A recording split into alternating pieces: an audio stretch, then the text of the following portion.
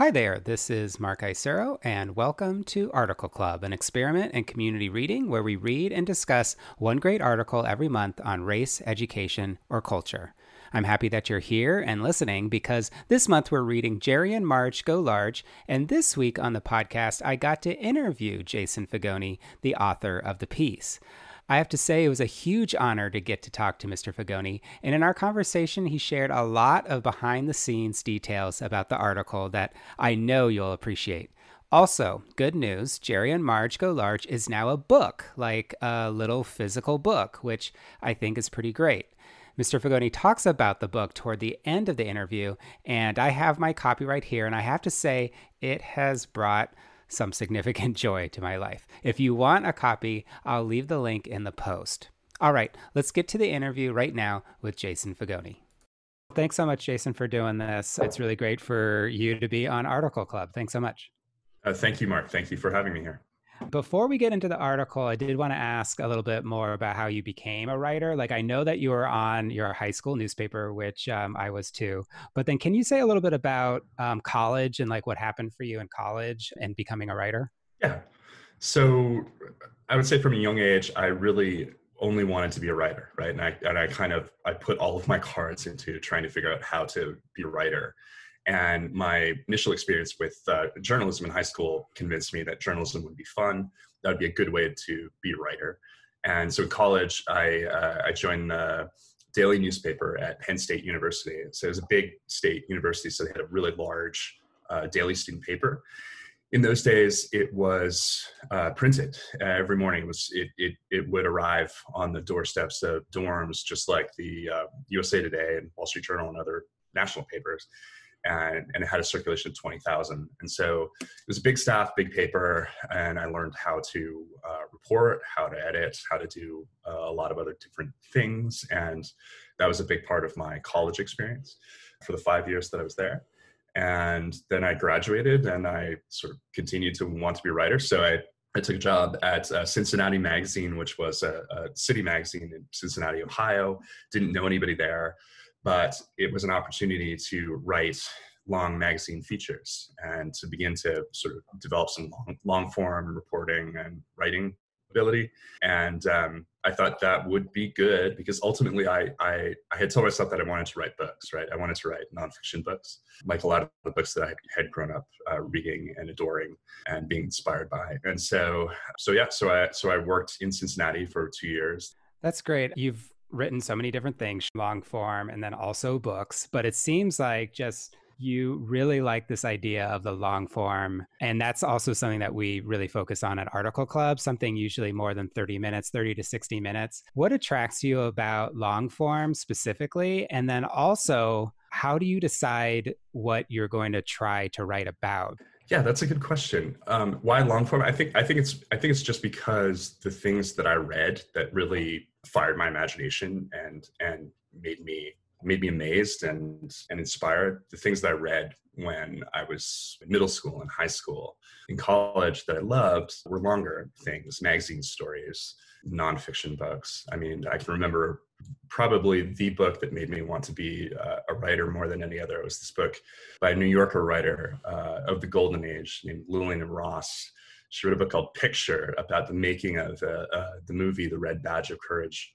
And it was kind of a behind the scenes account of how a movie was put together and then how a movie was kind of taken apart by a Hollywood studio that didn't really have confidence in it. And it was just so kind of intimate and revealing, and the people in it were so alive, and the writing was so beautiful that I don't know. Have you ever seen somebody create something and you love it so much and you're sort of so enthusiastic about it that you want to try to do something like that? That was my experience reading books like Picture. But there were other books. So that just became my ambition, and I can be fairly single-minded just as a person, and so I have pursued that single-mindedly for a lot of my adult life. And in terms of your question about how to decide what to write about is a really good one, and in a lot of ways the essential one for a writer. What is it that you find interesting? Kurt Vonnegut always said that this is really the most important question for a writer, and this is the thing that you can answer that nobody else can answer. It's the thing that makes you worth reading. What is it that you find interesting? You have to know that. But a lot of the time, it's not such a rational process at the beginning. It's more intuitive. You're responding to a piece of information that seems intriguing. You have a sense that it might open into a kind of a bigger world that might be worth exploring. And then you start talking to people. And it's usually when you start talking to people, when you have that initial conversation with somebody on a story idea, that's when you really know if you're going to be investing in it, or if it's not really as good as you thought it would be. Sometimes that very first conversation with the source, can hurl you into months or years of intense work because that person is just so damned compelling. And that was 100% the case at the beginning of the reporting process of Jerry and Marge Go Large. I had a conversation on the phone with the central figure in the story, Gerald Selby. And after talking to him for about 45 minutes on the phone, I turned my phone off and I said, I have to do this. I have to try to tell this story. Got to do it because Jerry has a tale here that is unlike anything I've ever heard, and it's just got to be told. Yeah, we were going to ask, how did it get started? And you cold called him.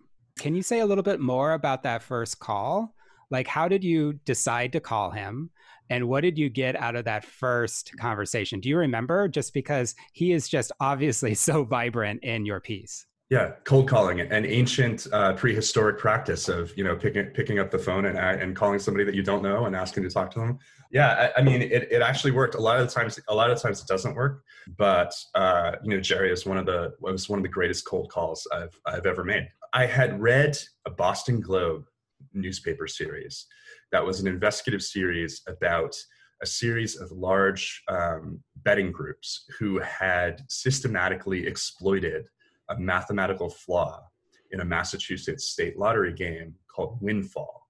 And the Globe had gotten onto this story. They had figured out that these large betting groups were placing bets of hundreds of thousands of dollars, or even more than $1 million, on this game in a certain way, with a certain strategy, where they were basically guaranteed to win if they made large enough bets, because the game had this glaring kind of statistical flaw. And so a couple of these groups had figured that out, and they were making easy money on the lottery. And the Globe series the tone of it was, this is a bad thing because these large betting groups are crowding out smaller bettors. So it kind of had the tone, it had the feel of an investigative expose. And in these stories, there were mentions of this older couple in Michigan, Gerald and Marge Selby, who had also figured out this mathematical flaw. The other large betting groups were the kinds of groups that you might expect. They were people affiliated with Massachusetts research universities in the Cambridge area. I think there was a group affiliated with a biology lab. A bunch of biologists had figured this out. There was a group at MIT with some students and professors at MIT that had figured out this mathematical flaw in the lottery game and were exploiting it. But then there was this very unexpected betting group that was just this elderly couple in Michigan, Jerry and Marge. And so it stood out to me. I was curious about them. I wanted to know more. And so I looked up Jerry's numbers in the phone book. I called him. And yeah, after 45 minutes of talking to him, I knew that I had to do whatever it took to try to report the rest of the story, because he was, not only did he have no shame about what he had done, he was proud of it. And he was proud of it because it was one of the most fun things that he had ever done in his life. It was like the sense of fun and joy and kind of exploration and adventure that radiated from Gerald Selby on the phone as he told me about his caper with the lottery. This retired guy who along with his wife ended up making more than $20 million completely legally playing the lottery by exploiting a flaw that they had discovered on a napkin.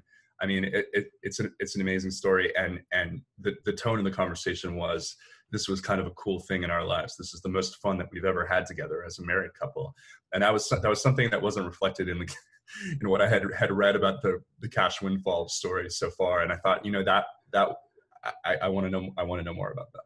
Yeah, can you say more about their relationship? Because Jerry just comes off the page as joyous, and Marge is absolutely hilarious about how she needs something to do and how she's got like a chainsaw, I guess, or like is cutting down trees in the back or something.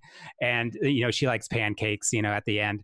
But like, did Yeah. you get a sense of just how they were together when you ended up flying out and meeting them?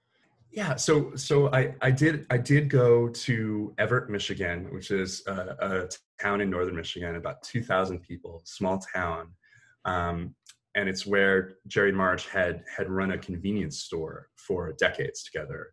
They worked together. They ran the store, and then they sold the store, and they were without anything to do, and that's when Jerry started playing around with these equations on a napkin and figured out how to break the lottery just because he didn't really have anything else to do.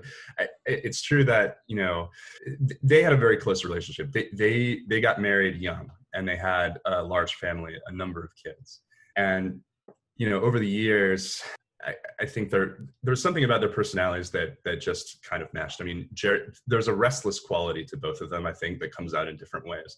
Jerry's restlessness was always around trying to get degrees. So he had a knack for math, but he had never really been able to exploit it. But he loved learning about it. So over the decades, as he was sort of working, not terribly well paid jobs in Michigan. He worked at a Kellogg cereal factory. He had a range of other jobs. He was a chemist at a sewage treatment plant. He was a pharmaceutical salesman. He designed cereal packaging. He was a shift manager at the Kellogg's plant. While he was doing all of that, he would take classes at night and get math and business degrees. And he got a number of degrees over the years. And he was always kind of trying to find some way to apply his knack for math in work, and just like looking for some way to exploit his talent there. And for Marge, she was always completely happy stocking shelves at the convenience store. She was just the kind of person who had to have something to do all of the time. And when they sold the store, she was going out of her mind a little bit. Yeah, I mean, she'd been going for decades working, and as soon as work ended, she was out in the yard doing yard work. And there was just something about the lottery caper for them that allowed the both of them, I think, to get back into the kind of work mode and problem solving mode and manual labor mode that they had always operated really well in. Because the surprising thing about the lottery system that they came up with was that it required an enormous amount of manual labor, and we could talk about that. But when I went and visited them and saw them interact in person, it was very clear that like Jerry was the trusting one, Jerry was the outgoing one, Jerry was the person who was happy to talk, Jerry was the proud one, and Marge was the reticent one, right? At least initially, she had very little interest in talking with me. Jerry, one morning when I got there, Jerry proposed that we all go to a diner in town and get some eggs and talk about the lottery. And he invited Marge. He said, "Marge, would you like to go with me and Jason down to the diner?" And she said, "No, I don't think I would." and she didn't. She didn't. And so it wasn't until I had been there a couple of days that I think she kind of relaxed and started to talk a little bit about her side of the lottery adventure, what it had been like for her, and what she loved about it. And it turned out that just like for Jerry, the thing that she loved about it was that it was fun. It was something for them to do. It was an adventure that they had together that they never could have expected, and it was a wonderful one. I love this description of joy and fun because it is true. Like, we like them because they've exploited this flaw in a legal way, but we also liked them because of how hard they worked even when they were retired. I mean, Yeah. you did such a great job of sort of explaining like how they had to look at all the tickets and they had to get all the tickets, and then that was just in Michigan. Then they go over to Massachusetts, which is not close. This was a lot of work. It was a major physical undertaking. That was the really surprising thing, because the system involved buying lottery tickets in large volume in person. There's no real way to do it remotely. You actually, first of all, you have to go to the store. You have to find a store to buy, tens of thousands, hundreds of thousands of tickets at a time. And you can't do that in 10 minutes. You have to be at the machine and take all these tickets as they're generated. And then once you have, these tens, hundreds of thousands of individual tickets, pieces of paper, then, and each ticket will have multiple lottery numbers on it, right? Then you have to go and look at all of the numbers and see if which of the numbers are winning numbers. So, Jerry and Marge would put their lottery tickets they bought in these giant duffel bags. And so you just have to picture these two people in their, late 60s carrying around giant stuffed duffel bags, just packed with lottery tickets, carrying them from the convenience store where they're buying these tickets to a Red Roof Inn. And in the room of the Red Roof Inn after the drawing, going through by hand tens of thousands of slips of paper and seeing which of the numbers are winning numbers and which of those tickets are winning tickets for, if you get 4 numbers or 3 numbers or 5 numbers, whatever, how many of those are winning, and then going and redeeming those. And it wasn't just that they were, buying tickets at their local convenience store in Michigan. After a while, they exploited the certain type of game called Windfall in Michigan so completely that Michigan actually shut down the game. So they couldn't play it in Michigan anymore. So they had to find a version of Windfall in another state that had the qualities that they needed for their system. And they found that the Massachusetts State Lottery had a Windfall game like that. And so they started to, drive 7 or 8 times a year, when there were these certain kinds of drawings. They would get in their vehicle in upstate Michigan. They would cut across Canada. They would listen to books on tape together, and they would drive to Massachusetts. They'd get their motel room, and they would set up shop at these convenience stores that they had cut deals with. And they would just stand there for 8, 10, 12 hours printing lottery tickets. And for people that age to stand, just to be on your feet for that long is tough. But especially Jerry and especially Marge just had a capacity for suffering that made the system. It made the system workable for them. But if you describe, the thing I love about the story is that if you describe the system to almost anybody else and said, okay, you can make, tens of millions of dollars doing this, but here's what you have to do. You have to do this, you have to do this, you have to do this, you have to do this. I think that some people would say, like, yeah, that might not be worth it. I might not just be able to do that, or I would have to hire a team of people to help me do that. And of course, most people would never even believe that the system was workable in the first place, right? But Jerry and Marge believed, because they believed in Jerry's math ability, and they turned out to be spectacularly correct. Yeah, and they kept on winning. They only lost a couple times, and it continued getting bigger and bigger toward the end of your piece where they're in Massachusetts. And that's when you also introduce all the other folks who, for me, came across a little bit more villainous. It's like, look at these people from MIT, look at these like more professional outfits, whereas Jerry and Marge are more like the pure ones. But that's also the part where you sort of spend some more time on the ethics of this whole thing. Toward the end, I couldn't quite get whether you were trying to open up a conversation about whether Jerry and Marge should maybe have thought a little bit more about this caper. Did you have a sense of that? Yeah, I had a strong sense that Jerry and Marge and the other members of their lottery group, because it wasn't just them, they formed a company to play the lottery. GS Investment Strategies, LLC, and they invited other people in their family and in their town to buy shares. And this is a very unusual kind of American company. This is a company that had no product. It had no physical office. Its only job was to play the lottery. And everybody that I talked to who was associated with this company insisted that they had done nothing wrong, right? Like that the only thing that they had done was to play the lottery as it was designed to be played. And their main point was that the Massachusetts Lottery knew all along what they were doing and approved of it. And it turns out that later there was an Inspector General report after the Boston Globe series came out. There was some political pressure on the Massachusetts Lottery to figure out what had happened here. And there was an Inspector General who went back and interviewed everybody involved and produced this really remarkable report. And the conclusion of the report was that the argument that Jerry and Marge were making was essentially correct.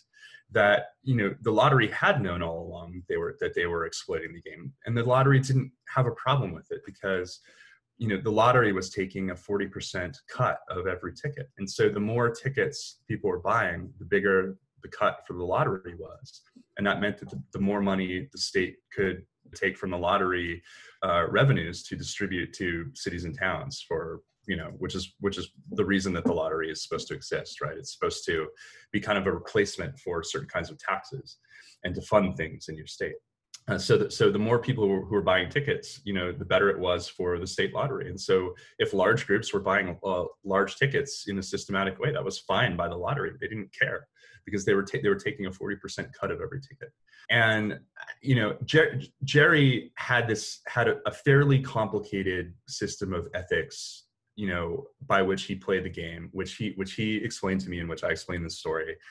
His point all along was that he was going to exploit his system and play the game, and he was okay with that because he believed that was how the game was designed to be played, and that the lottery had no problem with it. What he was not going to do was manipulate the game to prevent other people from being able to play it. That was where he drew the line.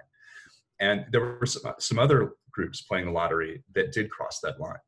In particular, there was a group from MIT that figured out how they could manipulate the mechanics of the game to prevent other people from being able to make large bets. And if they could prevent other people from being able to make large bets on certain drawings, then they would be able to take down the entire pot of that drawing without having to split it with other large groups. And so, without going into the details of how they did this, because I'm not sure that we have time, the MIT group manipulated the mechanics of the game in a way that did shut other people out. And Jerry thought that was wrong, and he actually tried to report them. And he ended up telling the Boston Globe a lot of details about how the MIT group had manipulated the game in that way. So Jerry felt like there was a right way to play the game and a wrong way to play the game. And I think that people reading the article and now reading the book can make their own decision about that. But I think in the end, the data, the evidence suggests that that the lottery really was okay with the large betting groups playing the game this way until it became public and there was some embarrassment and some political pressure. And at that point they cracked down and shut it down, but not until then. It's just such a great piece. Could you comment about the details that you decide to put into pieces or to this piece versus everything that you decide not to? It was just really delightful and amazing which specific details about Jerry and Marge and about their process that you included versus ones that I'm sure that you had to leave out. It's so difficult every time. It's always so difficult because when you're working on a long story like this, you have a lot of space and a lot of room and a lot of room to play, but there's still the amount of reporting that you have to do to get your head around a story at this scale is enormous. I mean, I worked on this story off and on for years. It wasn't the only thing that I was working on during that time, but I worked on it for years. From the moment that I first had a conversation with Jerry to the time it was published, I think was 4 years. And that's not because it really took that long through the reporting process. It's because life happens, right? Like I moved from one part of the country to another, different stuff happened in my life to prevent the story from being able to be published before then. But yeah, I mean, it's a long process. And so somewhere there's a file of overflow from this story of things that didn't make it in. That's tens of thousands of words long. But I don't know. As far as selection of details, there's some that you fall in love with initially when you're writing your first draft, and you realize later that they're actually not that important, and you take them out. And then there are some details that you learn during your fact check interviews right at the end of the process that are so good that you can't help put them in. So one of those details for this story I remember was just about Jerry and Marge's days running a convenience store in Everett, Michigan, this small town in Michigan. And I really wanted to portray what that was, because in many ways it's where they sort of bonded with each other in professionally, they had this it was really their first big professional venture together that kind of set the pattern for how the lottery caper would play out later. So I just wanted to understand what they were like together in the store and what it was like to run a store in Everett. And there was this detail that Jerry told me during a fact-checking interview, and I was just trying to get a sense of like who came into the store. Did he have regulars? And he said, "Oh yeah, everybody in town came through the corner store. We had like bankers and we had factory workers. And he said if sometimes I didn't know a customer by name, but I knew the customer by his order. So there was a guy I used to call, Paul Mall and a Mountain Dew, because that was what he would order every time he came in the store. And there was another guy that I referred to as 6-pack of Stroh's. The guy, was a regular. He would come in and he would order a 6-pack of Stroh's beer. And he gave me this quote during that fact check interview about how, he used to have this trick where he would put the beer cooler on to frost late in the evening. And then overnight, the beer bottles would develop this layer of frost, and it would make them look really irresistible to factory workers who would come in off the night shift. And, they would say this, the corner store has the coldest beer in town. And Jerry just laughed during the fact check interview. And he said, God, did they love that? A lot of 40 ounces went out of that store. I never told them the truth. So it was just like a little window into Jerry figuring out how to make his store a success. It's sort of like hacking the system a little bit, and a little bit of a foretelling of what would happen in the lottery store later. And that's something that I didn't know those details until like right before the story was published. But I don't know. You hear something about it, you have to put it in. So I think I took something else out to make room for that. I don't remember what I took out, but it was too good not to put in. That's amazing. Thanks for that. And thanks for taking the time, Jason. Thank you so much for being part of Article Club. The last thing that I wanted to ask is, you've had books published. You've obviously have a lot of different articles published, but this is your first long form in a book form. Is that true? Yes. So it's part of the permanent record series of Hingston and Olsen, which is an independent Canadian publisher. They have taken the story and turned it into a small 72-page book that is beautiful. I mean, the graphic design nerdery that went into the creation of this small book object is just off the charts. It's lovely. Hingston and Olsen did an amazing job. It's available for sale. So yeah, so this story that began as an online only magazine story in the Huffington Post Highline is now a physical object and now a book. And there's something kind of wonderful to me about the permanence of a book. It's nice to have a story online, but when it exists as a book, there's something about it that seems more real and more lasting. So it's a beautiful object. It's the kind of thing that I never expected would happen, and the whole process of making the book with them has just been a delight. They've done a wonderful job. Yep. Well, I got my copy and it's great. And thank you for all of this. Thank you for chatting with me and for also making time for Article Club. Thank you, Mark. And thank you to the Article Clubbers for reading the story and for caring about Jerry and Marge. I really appreciate it. Hope you have a great day. Take care. I want to thank Jason Fagone yet again for being on Article Club. It's pretty amazing that month after month, these incredible authors generously give us their time and thoughtfulness so that our Article Club is richer. I can't wait to discuss Jerry and Marge Go Large next Sunday with you. And if you haven't signed up yet for a discussion, you can do that over at highlighter.cc/discussion.